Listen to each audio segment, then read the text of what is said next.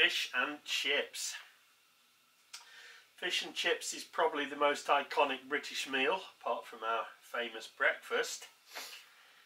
And quite rightly so, because it's absolutely gorgeous. It hasn't been around for as long as people may think. I think it's probably late Victorian in origin. But it's certainly caught on, and it's certainly become something of an icon of British food.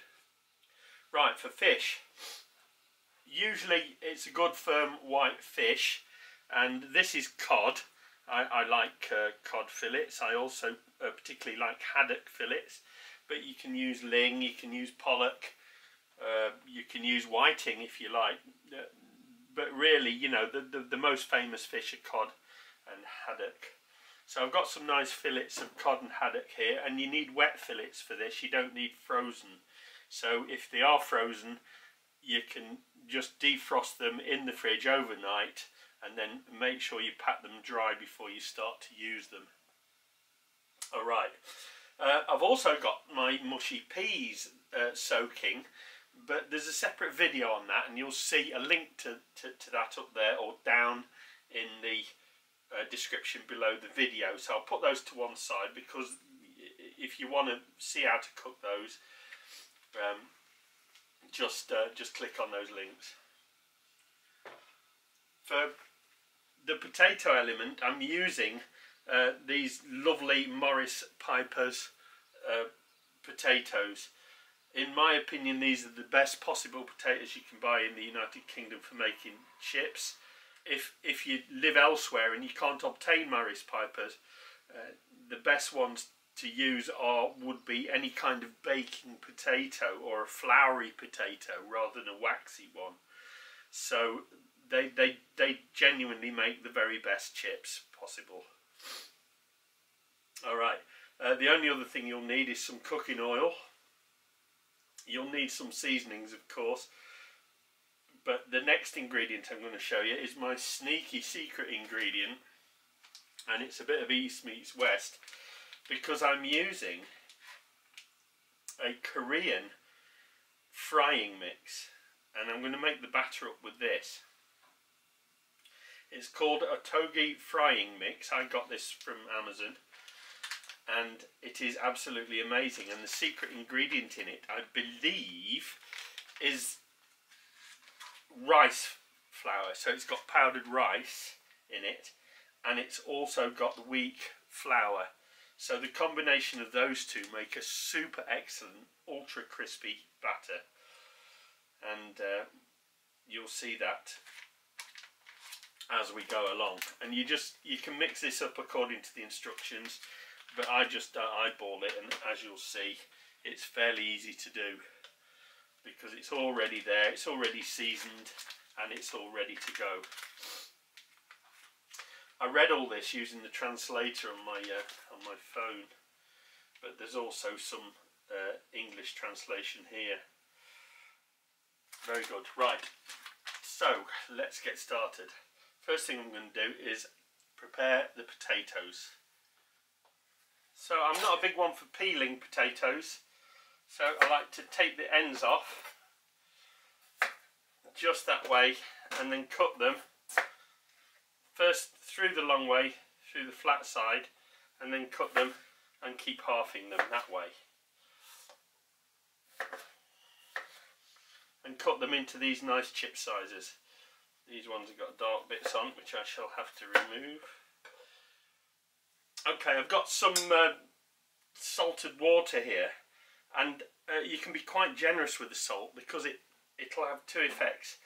It'll mean that your potatoes don't go dark or brown, and the other great effect of this is that it'll slightly bleach your potatoes so that they don't fry and burn too quickly. So as you chop up your potatoes, and I just keep halving them like this and dropping them in. And you can make these big, chunky or thin as you like. I like quite a chunky chip, so something like that usually works for me. but it's entirely how you like it. If you like them small, do them small, but not too thin. So in the salty water, you now bring that up to the boil from cold and boil it for no more, on a steady boil, for no more than 5 minutes, and that's it. Okay, you can also do this by frying, but the best method I think is by boiling them first and then draining them, and then we fry them. So I'll take those away and put them on the boil. Okay, while the potatoes are coming up to the boil, I'll quickly show you my setup for frying. Now, if you've got a deep fat fryer, that's fine, use that. If it's got temperature controls, use that. But I don't have room in my little kitchen for all those different appliances, so I'm going to use it the old school method. I'm using a thermometer to gauge the temperature of my oil as I cook. So for this I'm using sunflower oil. Another good one to use is corn oil. When you get into the fats, traditionally they would have been cooked using lard across most of the United Kingdom, and it is commonly discussed among top chefs that perhaps the very best way of cooking them is in goose fat and duck fat, but I'm afraid that's prohibitively priced for me.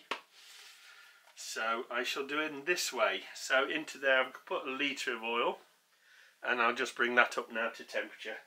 And the temperature I want to hit for these is 170 degrees, and that's the first temperature I'm going to use for the chips and also for the fish, because I've fried both of them twice. So effectively the chips are cooked 3 times and the fish is cooked twice.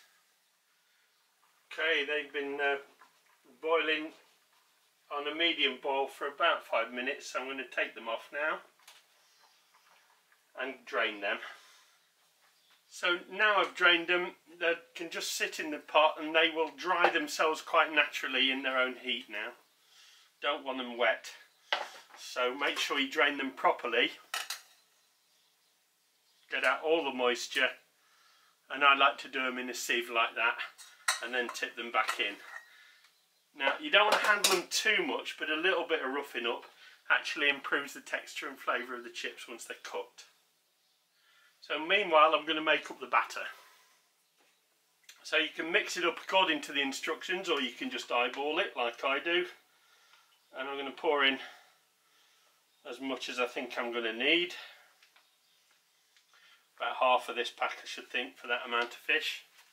Put that to one side for a second, and I'm also going to want a little bit for dredging of the fillets. So I'll pour that in there and put that to one side for now. To make up the batter, it's just a matter of adding water to it.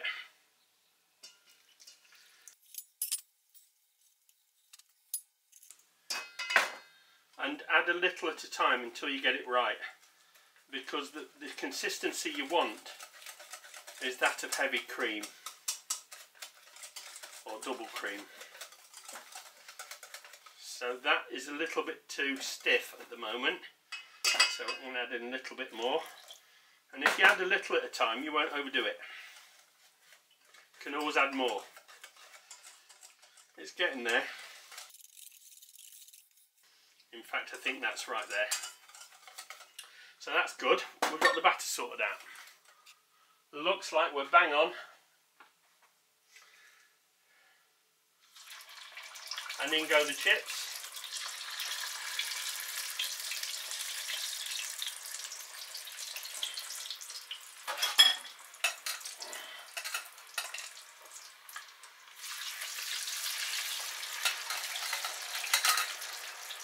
And be careful at this stage if you're not using a proper deep fat fryer.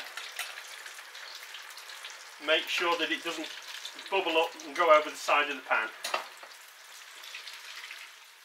And don't be tempted to stir them all the time, just give them a quick light stir to separate them. And at this stage we're going to fry them for around about 2.5 minutes. And you'll notice the temperature's plunged right down. So in about 2.5 minutes the temperature should rise up again. You'll notice I left the peel mostly on my potatoes. I'm that kind of guy, I do like the peel on the potatoes. If you don't like it, peel it off, it'll work just the same. So once your chips have got to this straw yellow colour, we take them out. So we take them out and set them aside. Okay, now for the fish, the oil's at the right temperature, about 170 degrees. What's that, 340, around about 340 Fahrenheit.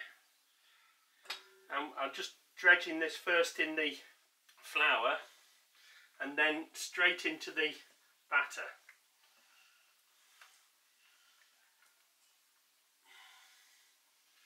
And then we lift it carefully, let it drain for a second, flip it straight into the oil, lay it down and drop the tail in just like that on those kind of fillets. Shake off any excess, get it into the batter, lift it up, let it drain a little bit,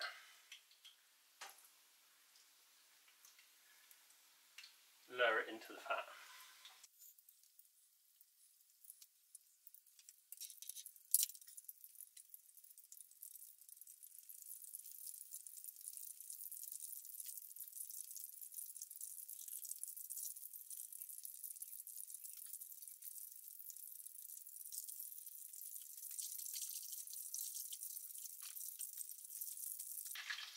And you'll notice that the temperature's shot down again because we've put some cool items in it.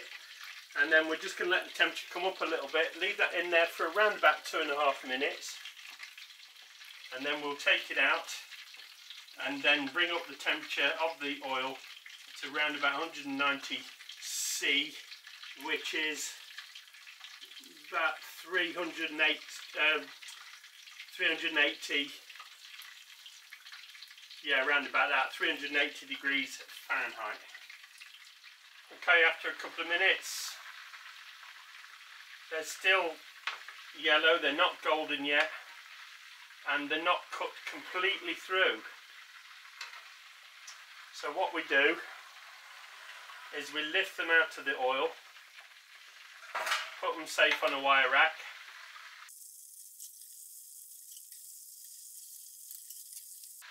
and then we bring up the temperature of the oil. At this point you skim off any bits of batter that you don't want in there, because they'll burn and then they'll make the fat taste bitter. Okay, as the temperature's climbing back up to 190 or 380 degrees Fahrenheit, I'm going to drop in the pieces of fish again, and they'll start to fry very rapidly.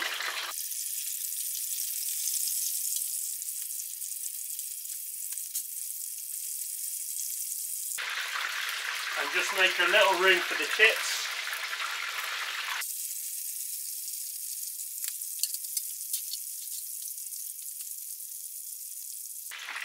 And then we continue frying that until it's all perfectly cooked, golden brown. As you're cooking, give the pieces a turn to make sure they get an even cooking. You can make the batter just with wheat flour, and some like to add a bit of corn flour, cornstarch into it as well.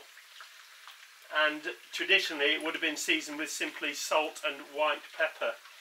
Nowadays people like to add things like garlic granules, even little paprika, and sometimes I've seen people use turmeric to give the batter a really nice yellow colour. I very much use the colour of it as a guide, so I don't really want to be fooled by the colour of turmeric really. These chips are looking perfect, so I'm going to get those out. They're just gorgeous, look at those.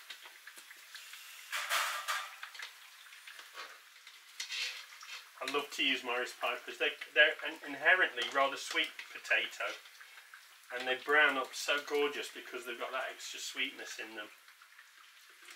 I know, it's easy with a basket, but to be honest, half the fun is in chasing the chips around. So my brother's just turned up with a mighty hunger, and he's going to want to be fed, isn't he? So let's get this out. Now, doesn't that look gorgeous? Right, let's get this baby served up. Onto the plate goes a generous portion of chips. Also onto the plate goes an equally generous portion of mushy peas.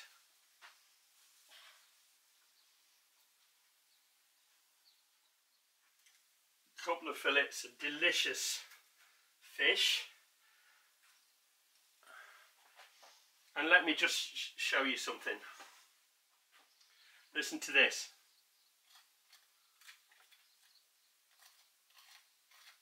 That super crunchy batter.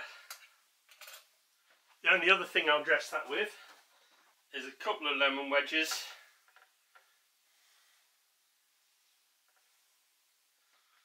a generous blob of homemade tartar sauce, which my brother absolutely adores. Plenty of that because he likes to dip his chips into it. The final dressing for British fish and chips has to be salt and vinegar. So I'm going to put on some good quality sea salt flakes and traditional British malt vinegar. Just a sprinkling of that. And just to make it look a bit more Epicurean and fancy, a little sprig of parsley. Gorgeous. That is a sight that every Brit absolutely loves to see. Enjoy.